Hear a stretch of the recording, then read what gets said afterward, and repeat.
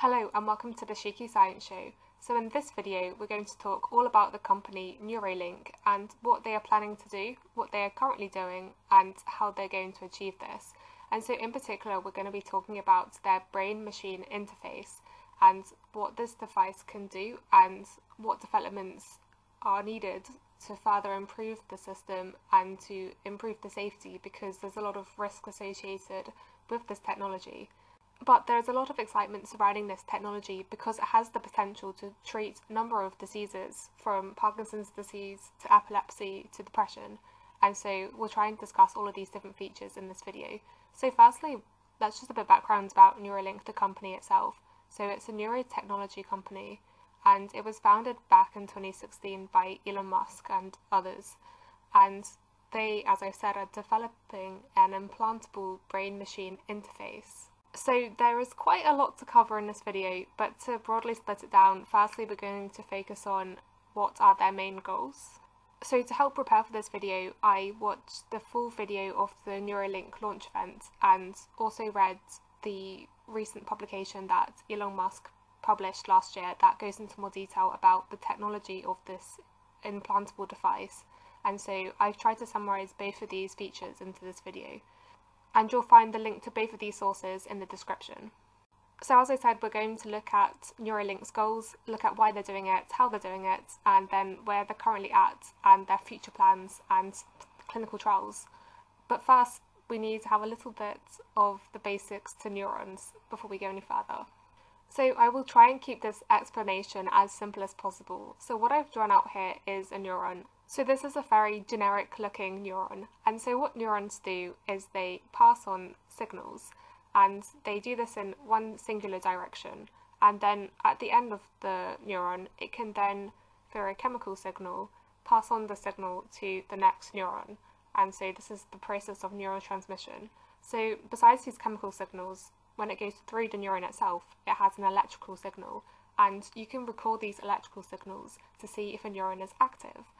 So these neural signals are often also referred to as nerve impulses or action potentials or spikes, due to the trace that they give if you measure the voltage across the membrane of these neurons. So during one of these spikes, you see the membrane potential become positive and the voltage go up.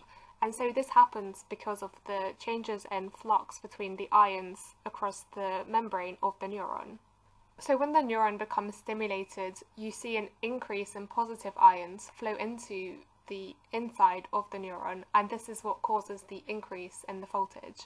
And then once this increase occurs, there's then a secondary response to close this channel to prevent any more ions coming in, and a different channel opens that allows different positive ions to leave the neuron.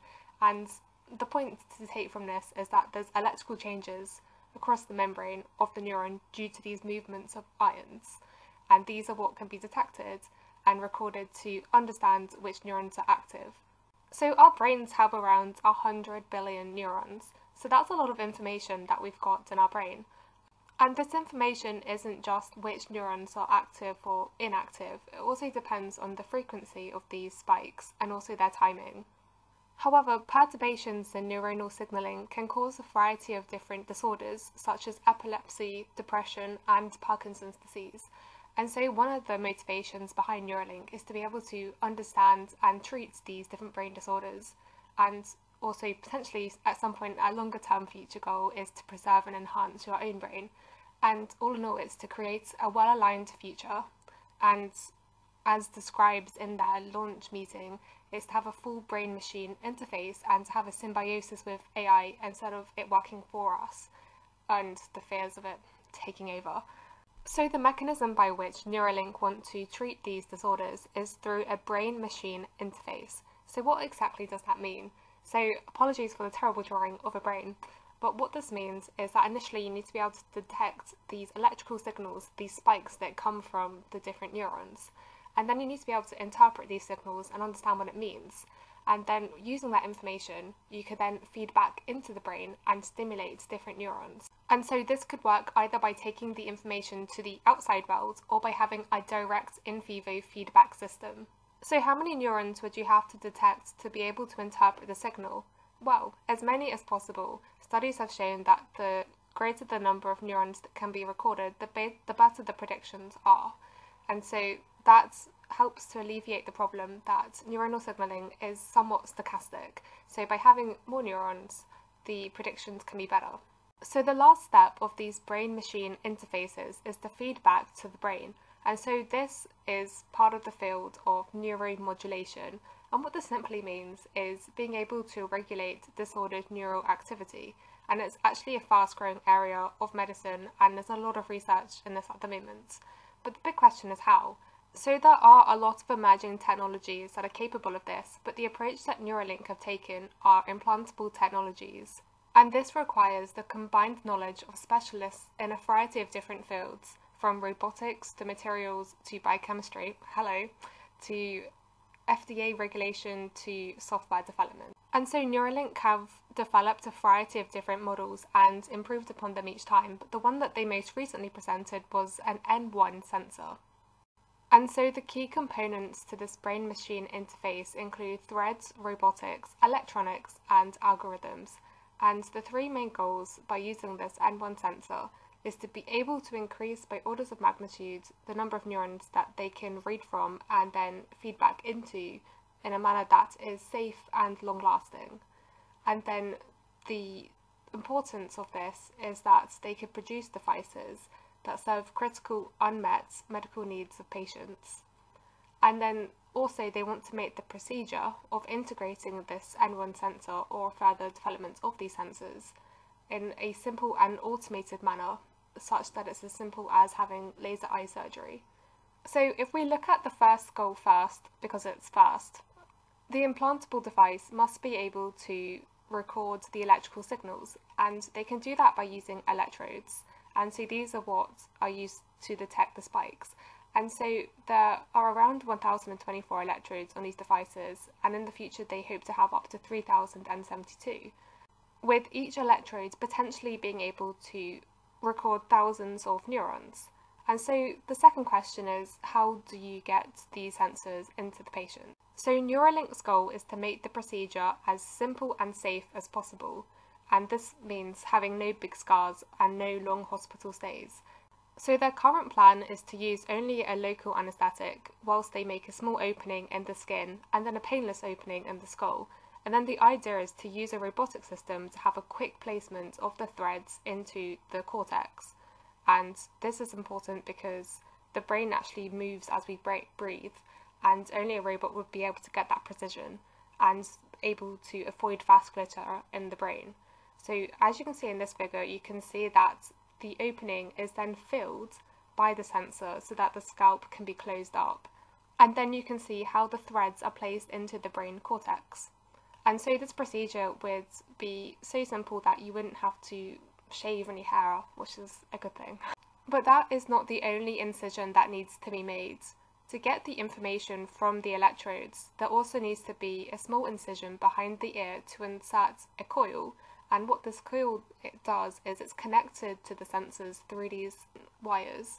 And then the last component is a wearable device that connects wirelessly and is also controlled by an iPhone app, and is also the outside component that could in theory be modified or upgraded. And it just reminded me of this bit from Doctor Who, niche reference if you're not a Doctor Who fan. Anyway, what is needed to be able to achieve this, if we're going to be realistic about this? Well, firstly, you want it to be completely wireless, which is the approach that they've taken. But secondly, the big challenge is how long will these last in the brain? You need years to decades in terms of a lifetime and biocompatibility with the brain. Another big challenge is having a practical bandwidth. And so bandwidth is the maximum rate of data transfer, and so the idea is to be able to minimize the delay between detecting and then feedbacking into the system. And lastly, in terms of patient quality of life, you want this approach to be something that can be used at home instead of having to go to the hospital. So development and modification of these devices is an ongoing process at Neuralink, and there are many technical and biological challenges that they face. So on a technical side, the ideal solution would be able to have single spike resolution, so having a single neuron that you're detecting.